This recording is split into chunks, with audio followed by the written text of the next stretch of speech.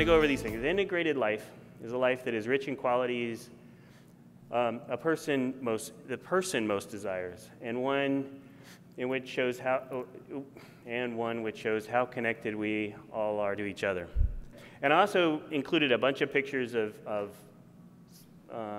just activities that we've done through Team Davis and other things. So a life really, for all of us, grows from a person's own choices, desires, dreams, and as I shared, experiences. From a very early age all the way to our very accomplished artist, Jan Launerdal, whose artwork is behind him. And really making sure that this is a shameless plug for universal screening in Yolo County for Yes to Success. But really starting early to identify things, because things are suffering is a whole lot easier to intervene with early on than later on. So providing the support for development of skills and all those things so they can continue to grow and obtain those things and desires and choices for themselves. It's really not controlled by what kind of services are currently available. Sometimes it gets so frustrating that X, Y, and Z are the only things available, so we have to make do with that. And the one thing that Team Davis has taught me is that, man, when you get like 10 motivated parents around, or 2, I mean, magic can really happen. The little girl on the left, actually, she's not from around here. She's actually a daughter of a friend of mine from high school in Germany. And what I thought was really cool is her grandfather made that walker out of PVC pipe and was just like, showed it on Facebook. And I was like, can I use this and talk? So, or riding a bike, this Tommy Ruiz, who's a long-standing member of our community, and he's never ridden a bike, and I think he's 10 there, 11, and within 2 days with these adapted bikes, he was now riding a bike and he can get around all over town. And then create a garden. It's the best way to get anyone to eat vegetables. So it really goes beyond just meeting a person's basic needs. I mean, when we look at policies, it really is like, oh well, we just the school, yes, that's free and appropriate public education, but then beyond that, how do we, allow individuals to reach a level to have a really rich quality of life?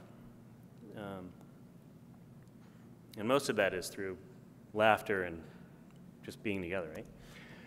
It includes all areas of a person's life, So going in the social life, the athletics, and the pride that you obtain from kicking everybody's tail at a community triathlon, right? So to community dances and inclusion. That's my wife there laughing her butt off, but. And it is a life that's always changing through a person's life. I mean, so, that triathlete that's there, I used to look kind of like that. Now I weld, and so now I don't look like a triathlete anymore. But also, it's really making sure that, you're not pigeonholing someone to say, okay, well, you're going to do this forever, even though their interests change and it's dynamic, and listening to the individual.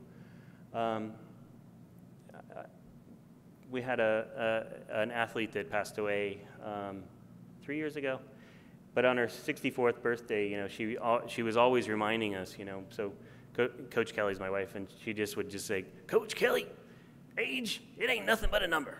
And that was just her motto. So, really just keeping that sense of creativity and that vibrancy, and just working through all of those things. So, and it's a life which is the kind of life we all want and is not unique to people that happen to have developmental disabilities. So Dr. Seuss, he's the he's the smartest guy in the world, right? So, and he helps me live with my weirdness, because we're all a little weird, life's a little weird, and when we find someone whose weirdness is compatible with ours, we join up with them and fall in mutual weirdness and call it love, right? So what I've developed with Team Davis and working with and all the families in my private practice and the Mind Institute and working in the communities is that we celebrate our mutual awareness in love. Just by way of a little bit of more introduction about what I do in my work life, I do workplace health and safety education for the University of California, Berkeley, in a program called the Labor Occupational Health Program. And just to piggyback on the things that Steve was saying about hanging out with people with disabilities can really sort of have an impact on you. So not only am I a parent, but I've been able to work things into my work life where I'm working with employers of people with disabilities, different places around the country, transition teachers, all with the idea of making sure that students and then workers who have developmental and intellectual disabilities also get workplace health and safety education on the job. And as you can imagine, it rarely happens. And so we're really trying to push because people with disabilities often work in very hazardous work. And we don't want to keep people out of those jobs, but we do want to make sure that they're safe and that they know what their basic rights are, et cetera. So just a little plug for thinking about things like that when you think about employment. So I wanted to give a little introduction, as Steve said, to this organization that the three of us are involved in.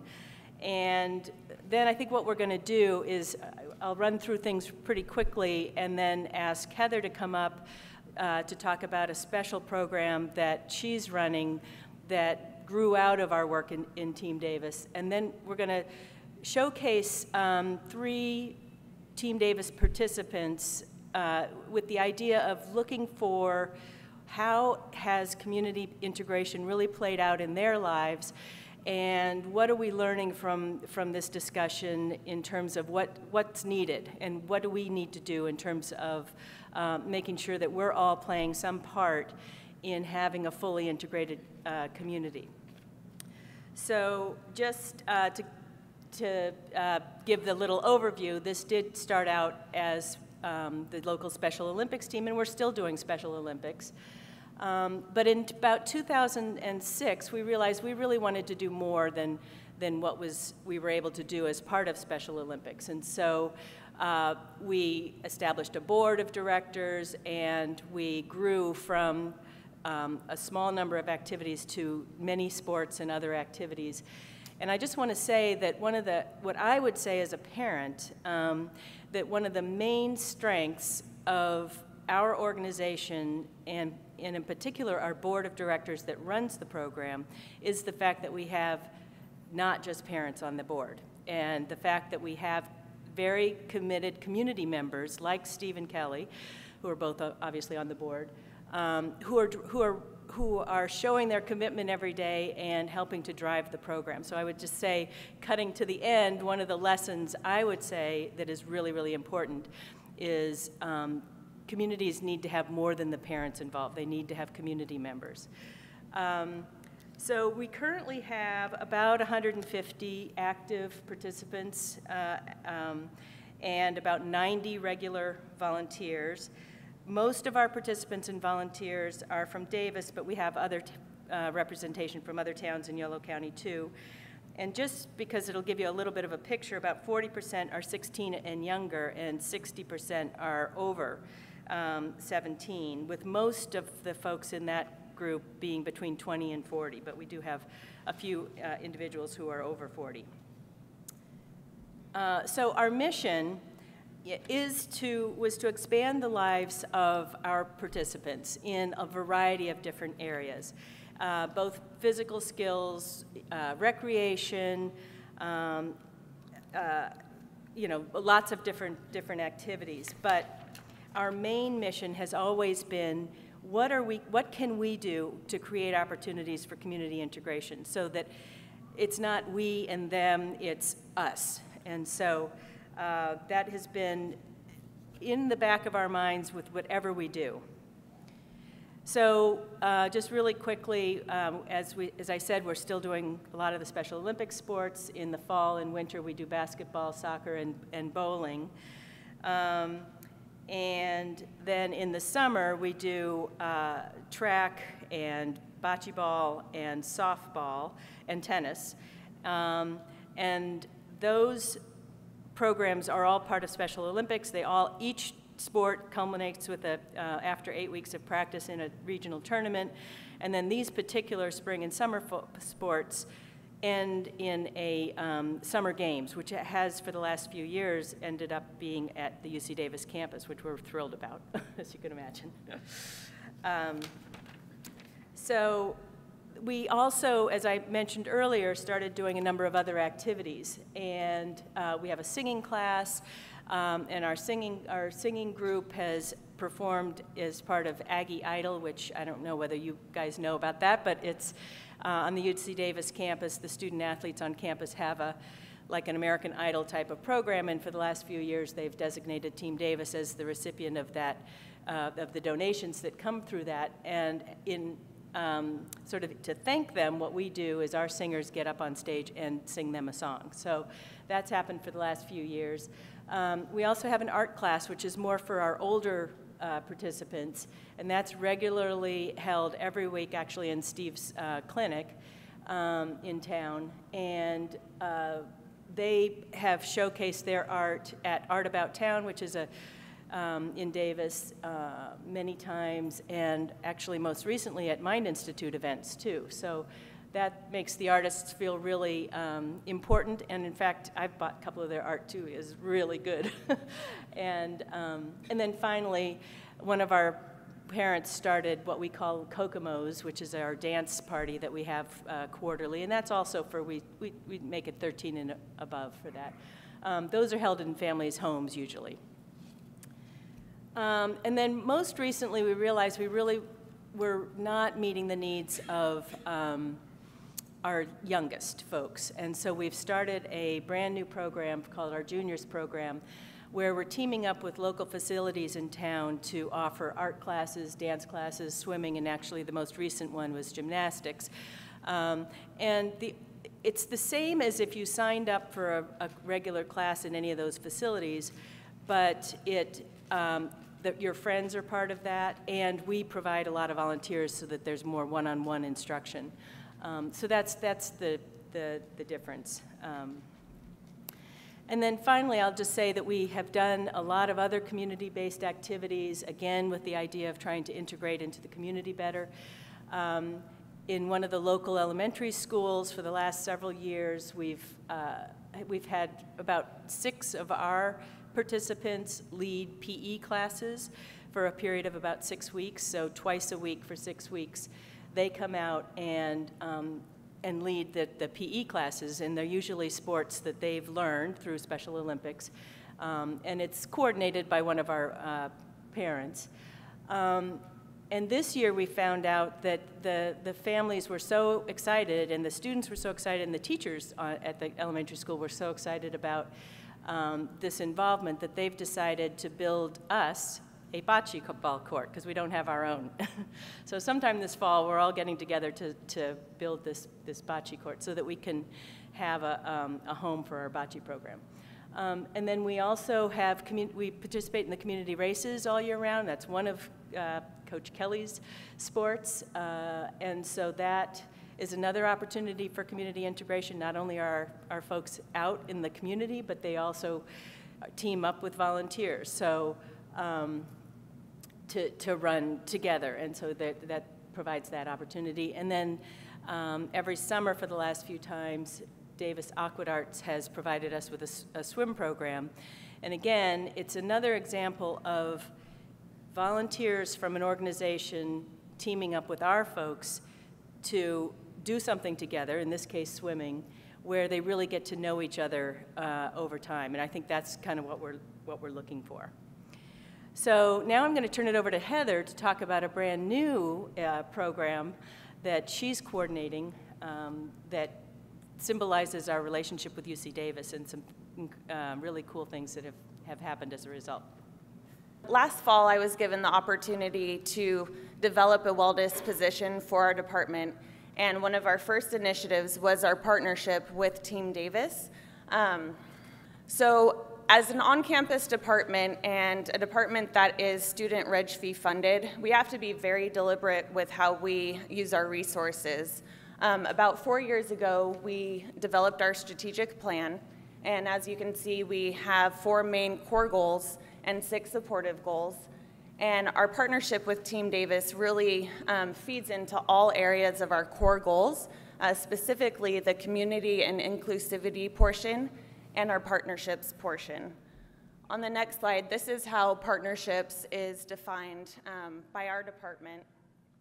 And as the demographics change on campus, we've really found that it's important for us to extend our reach into the community, not just across campus, but in the greater area, and utilize resources on both sides to really make sure our programs, our services, our offerings are as great and robust as possible.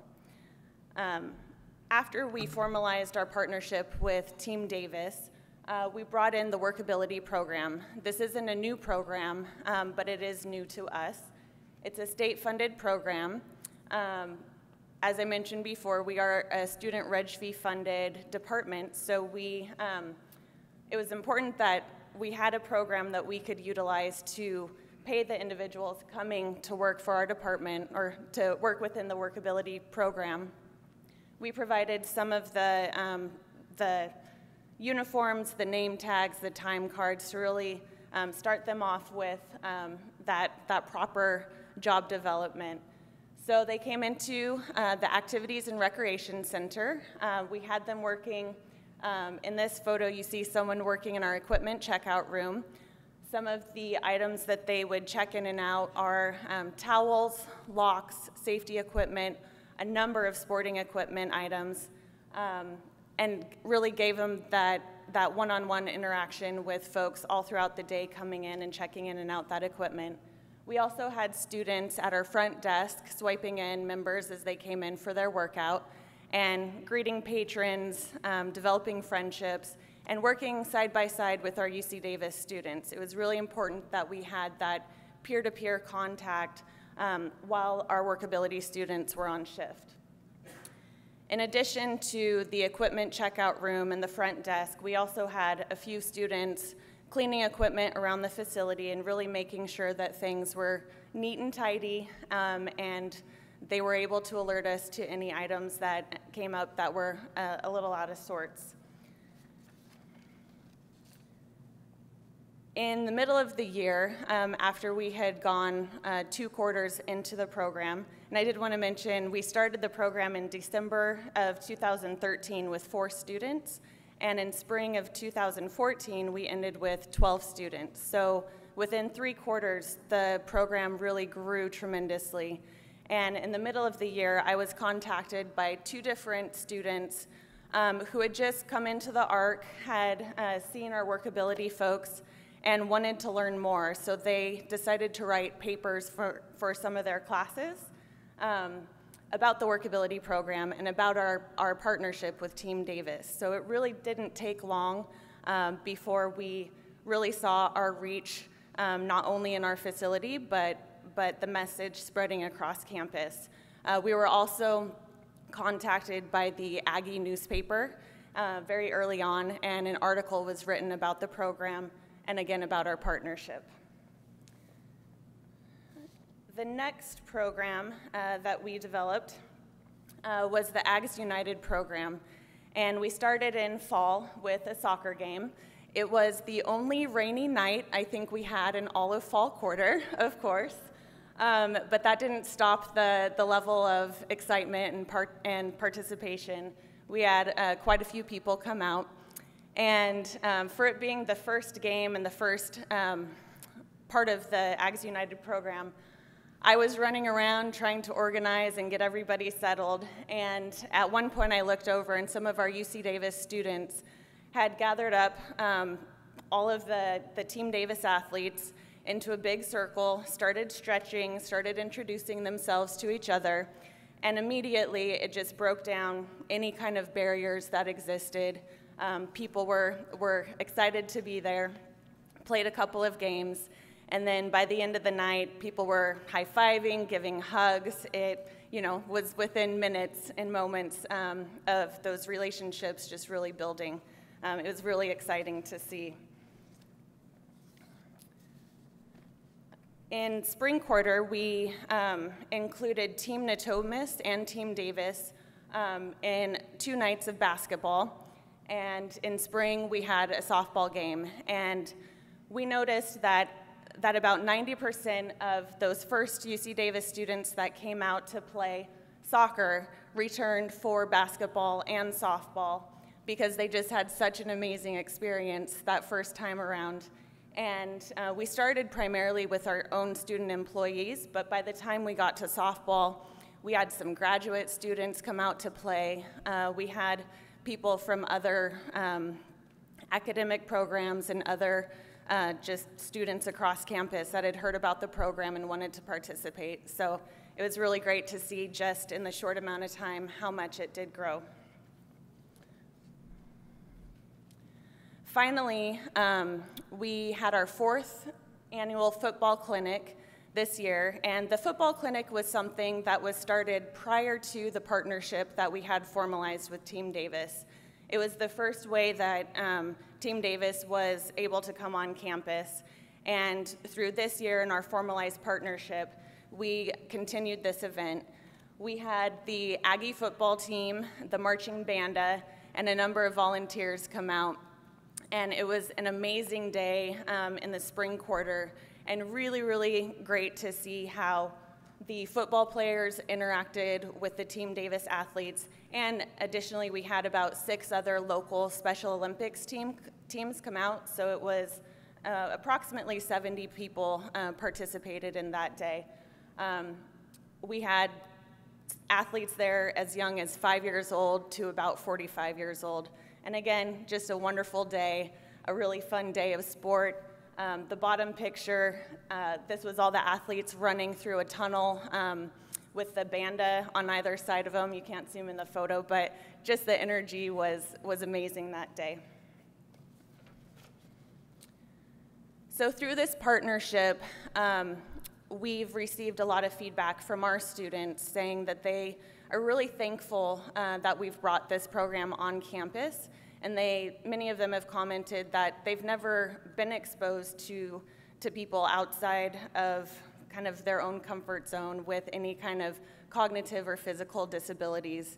And immediately, as I said before, the barriers were knocked down, the friendships were built, and on that very basic level, I think our students and staff involved really discovered that, you know, we're all different people. We all want to have fun. We all want to make friends, and we all want to, you know, live a healthy and full life. So it really has been a great program. We're hoping to start workability back up in the fall with the same amount of people that we ended with, and look to expand into some of our sister facilities.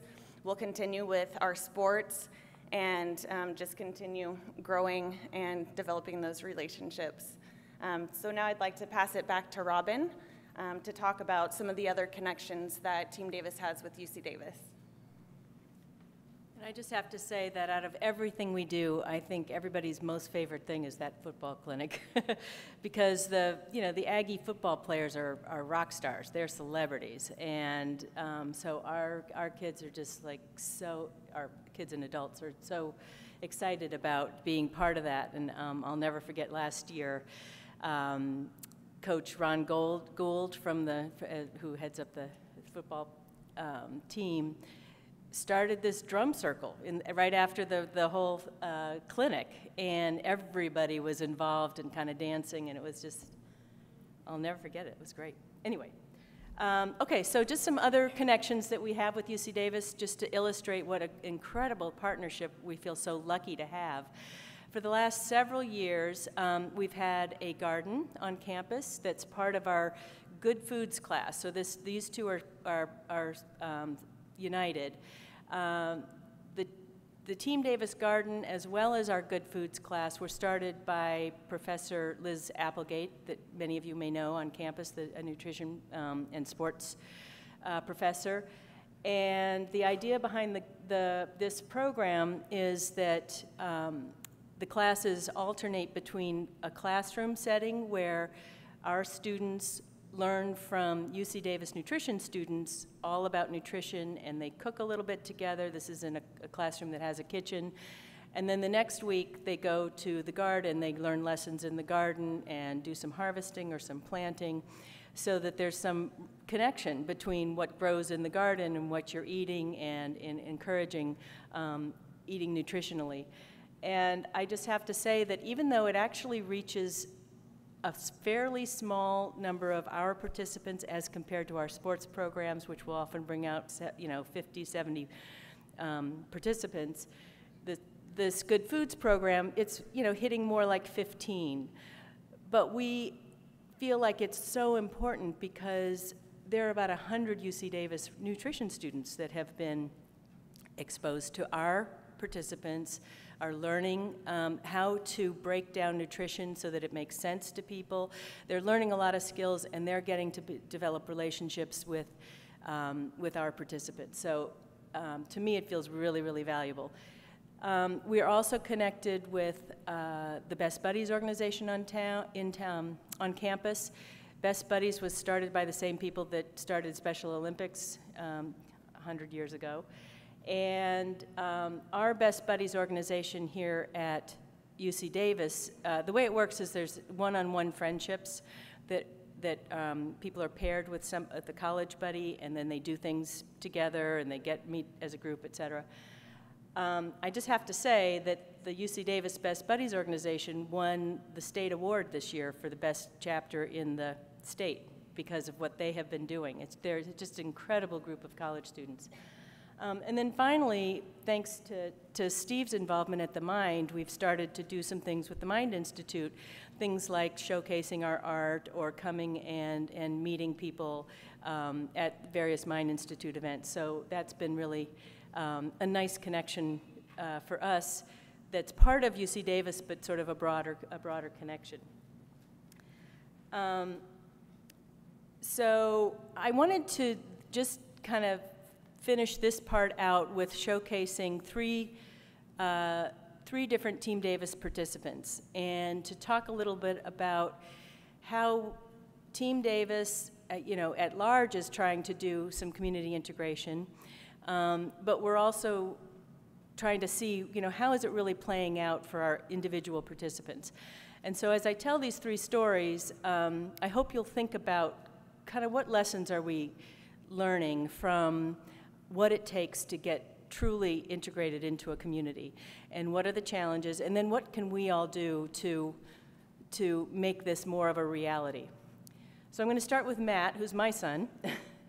And Matt works at Safeway part-time. He's worked there now 6 years, and he is a courtesy clerk at a local Safeway, and what that means is that he does bagging, he does sweeps through the store, he collects carts, he helps customers, he puts food back where it needs to go if it gets left, et cetera. And just a little bit, I've learned, because I'm interested in work, I've learned about the challenges that can happen for somebody with autism that is working, but I've also learned about some of the strengths that come from bringing your own, things to a job. And so one of the things that's been hard for him is having a schedule that shifts all the time, and so that he never really knows when he's going to be working until the week before, sometimes a couple of days before. That's difficult. Having a job that changes a lot and has a lot of pressure, that's difficult. The other thing that's difficult is, and this to me was really interesting when somebody pointed it out, was the difficulty that oftentimes people with autism have in seeing the big picture actually translates into very specific work things. So for example, when he has to pick up a spill, he doesn't see the whole spill, he just looks at the little details. The strength of being able to look at the details is he knows where absolutely everything is in that store, and better than any of the cashiers who've been there longer than he does, et cetera. So it's just interesting to me to see both the challenges and the strengths that come from things like that. Other things about Matt is he has a pet sitting business. He drives as well, which is, I'll tell you that story some other time. I'm okay with it though. And then now, he's been living alone or on his own for the last, now we're into our third year. And his current situation is the best it's ever been. He's always lived with support, but now he's living his situation. I want to tell you this because I want to tell you the other two as well, because I think housing is really an important issue. But He lives with 2 friends plus a support person who is also a friend. And so they share a 4-bedroom apartment. And in a housing complex that happens to have, in addition to a lot of other students, also has a lot of people with disabilities who happen to live there, because the housing complex, number 1, provides affordable housing, but number 2 is very welcoming to our folks. And so it's been really, really an incredible experience, and he's much, much happier than he's ever been. And anyway, so, okay, so that's Matt. And then this is Tommy. You've heard Tommy's name a few times. Tommy has 3 jobs, 3 part-time jobs. One is in a grocery store, and 2 are in a restaurant. They're just a couple of hours a week per. Oh, I forgot to tell you something about Matt. Sorry, it's really important. The firefighters that you see. So one of the benefits, and then I'll get back to Tommy, but one of the benefits that has been of working in a grocery store where there's a lot of people that come and shop is meeting people on a regular basis and getting to know the customers. He knows many more people than I do in town, and he also has developed a really close relationship with the firefighters that shop all the time, because that's what they do when they're not out fighting fires and attending to medical things, is they go shopping because then they go cooking. And so he actually has developed a very nice friendship with these particular firefighters, to the point where they've invited him for dinner, they've given him ride-alongs on the truck, and they also have come a couple of times to watch him play at practices and at tournaments. And I overheard the captain say the other day during summer games, "We're here to see Matt. He's our buddy," you know, and sort of feeling proud themselves. And I think that is what we're looking for, is that level of connection. So Tommy's achieved that too, in a different sort of way. So as I said, Tommy has these 3 jobs, but I think the thing I want to point out the most for Tommy is that he and his mother started a food truck called Tommy's Tacos and Tunes, because Tommy loves music. In fact, he and his family are the ones who started our Kokomo's program. And they provide, do their food truck for different events, but they also once a month open it up to the community to come and buy tacos and sort of have a happy hour with, you know, friends and neighbors, et cetera. And the only way that Tommy can actually do that wouldn't just like completely kill his mother with how much work is involved, is the fact that the Best Buddies organization has taken that on to help him. And so they come every month, a whole group of those folks come every month to help Tommy make tacos and serve them and collect the money, et cetera. And it's a very, very, you know, they've developed a rich relationship with those folks, because they're the same folks that come back each time. And so he really has, I think, developed friendships that way. Tommy's living situation, he happens to live in the same apartment complex that my son lives in, is a little bit different. He has 2 people who live there who are not folks with disabilities, they're not friends, but they stay there. And the deal with his living situation is that at least one of them has to be there overnight. Otherwise, they provide no support. And so Tommy's support comes in during the day and the evening. And that's just, it's a different model. And we can sort of pull all these things together when we talk about lessons learned in a minute. This is Allie's story. This is Allie. She's also part of Team Davis and participates in absolutely everything. That's Allie at the ARC. So she's part of Workability, and as Heather mentioned, Workability is specifically for 18 to 22-year-olds, and so she's going to be aging out pretty soon, but she's done a very, very good job. Heather can confirm that, and learned a lot of really, really important skills. She also lives in an apartment, not the same one, but she does, with a support staff. Whose rent gets paid for by the family. So again, a different model. The one thing I want to say about Allie, which I think will lead us to start to think about some things that we need to take away and consider, is the university is set up mostly to support students, and so that's who they hire. So they're not going to hire, I'm sorry to say, not going to hire Allie probably because they have to give their first priority to the students, which I understand. And so the challenge for Allie is going to be to find a job when she finishes. Now, she's going to be a lot further ahead because of the skills she developed through workability and working at the ARC. Now she has a resume that she can take. But I'm just going to say that it's a big challenge. As we all know, the unemployment rate is really, really, really high for people with disabilities. And so when we talk about community integration, I really think it's important for us to remember we are also talking about employers and what can we do to convince employers to take a chance and be you know, right there with all of us to learn the important skills and benefits of hanging out and being and employing people with disabilities. The UC Davis Mind Institute was created in 1998 with a promise to find cures for neurodevelopmental disorders. Every day, our physicians and researchers come closer to fulfilling that promise. Their groundbreaking research on autism, Fragile X syndrome, chromosome 22q11.2 deletion syndrome, ADHD, and other brain disorders are helping children achieve their fullest potential. Please visit our website to find out more about current studies, upcoming events, and how you can help make a difference.